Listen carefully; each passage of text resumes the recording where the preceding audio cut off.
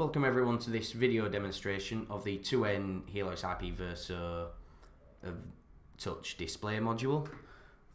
This is just a short video demonstrating everything that this module can do and how it can fit into several different setups. Here we see it in info panel mode. 2N do sell a separate info panel module into which you can just insert a company logo or things like that. But in this mode we can see that we've uploaded a couple of different images, 2N's own logo and our own logo, ProView Communications, and it's simply cycling through the two. The frequency of the cycling can be changed. I've set it to 2 seconds. You can have it to 1 second or even 15, 20, 60 seconds if the situation calls. Looking at this touch to start option, we can see that we have two options. We have either contacts or keyboard, also known as keypad. This can be used to either dial an extension if you know who you want to call, and if the Verso is of course set up to allow that. However, I'm going to demonstrate it in access control mode using the code 1234. You'll have noticed there that the numbers were not in their usual positions because this has a scramble function.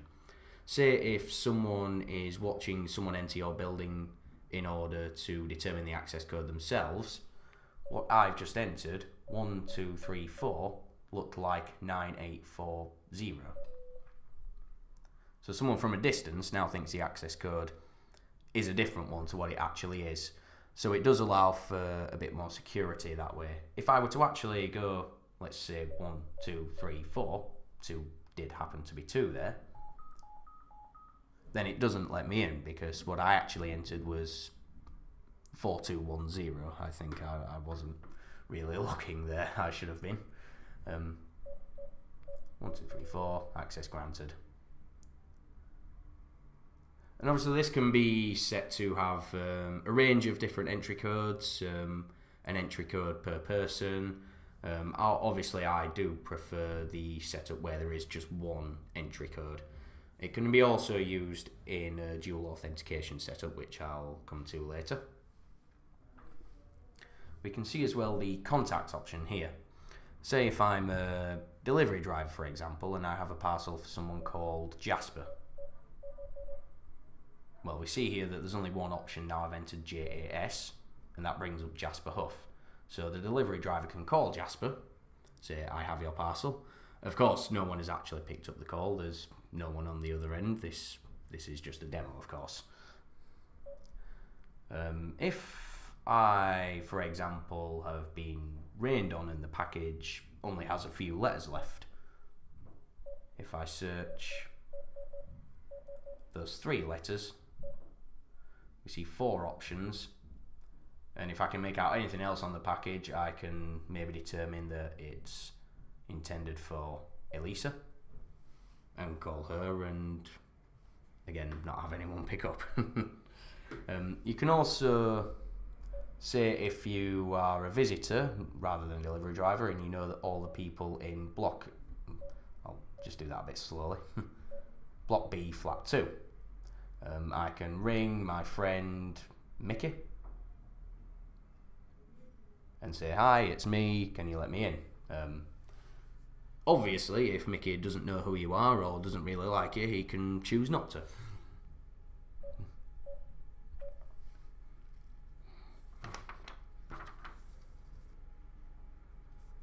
We can also have the touch display module work in a number of different languages. 2N have uploaded a few default options. I will just take a moment to log into the web interface.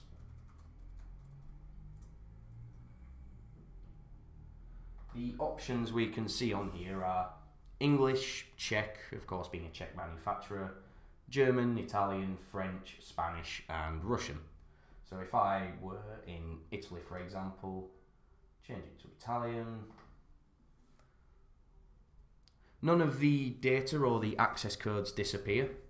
In fact, none of the flat names disappear. You would have to probably rename those. I don't know how to say block or flat in Italian, unfortunately. We see, however, that the names are the same. And again, if I try the access codes, 1, 2, 3, 4, lets me in. I am autorizzato, and that would not let me in. I'll change it back to English for the rest of the demonstration. You can also upload your own custom language files. So say if you were in a country that doesn't speak any of these languages. I have tested it myself with quite a few different scripts as well.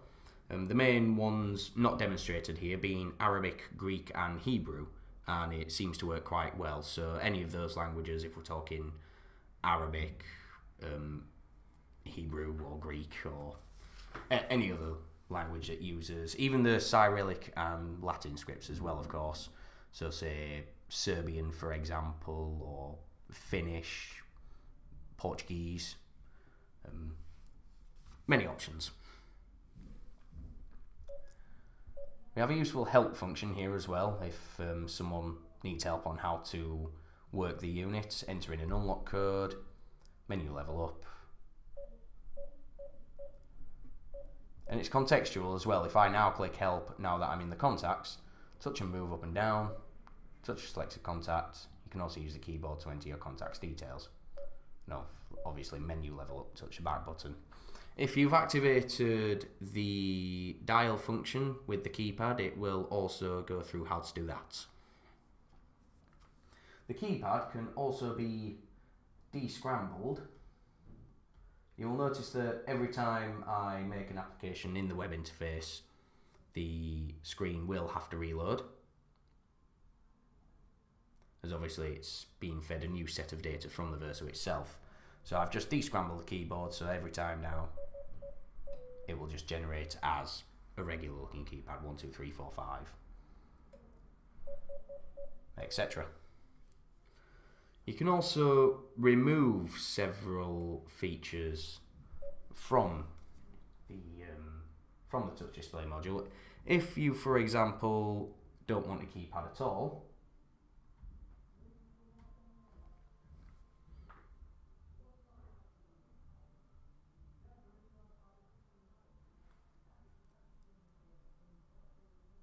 then it will only display the contacts. You won't even have to press the contacts option, because it will be the only option that you can access. It should have, we have now. It has gone into info panel mode, so you can say touch to start, and then it will just bring up the contacts as set up in the web interface. You can also have it so it only displays the keypad rather than any contacts.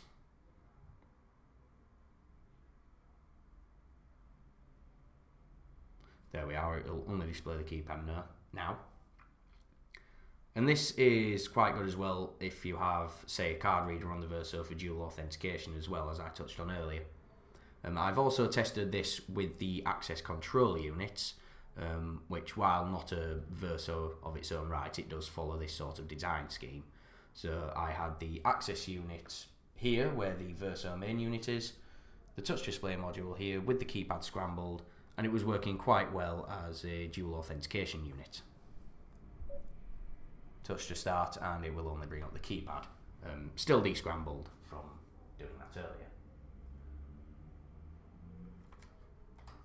You can also have neither contacts nor keypad displayed.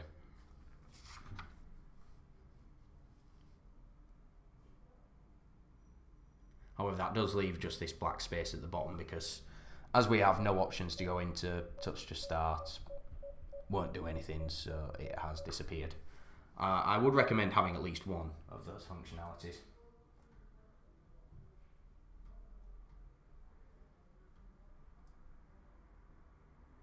We can also remove everything from it. But as we can see, there's not much point in doing that.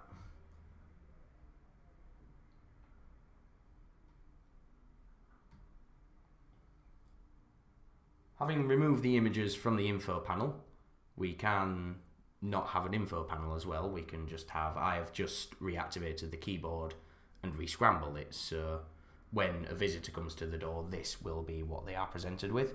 Just a scrambled keypad, and obviously if they know the access code, they can enter. If not, if you've activated the dial function, you can have them dial to reception, for example. Otherwise, then they can't have access to the building, or they could just use the mechanical button here. Thank you very much for watching. I believe I've covered all the features of that. If there are any questions, please leave them in the comments. Thank you very much.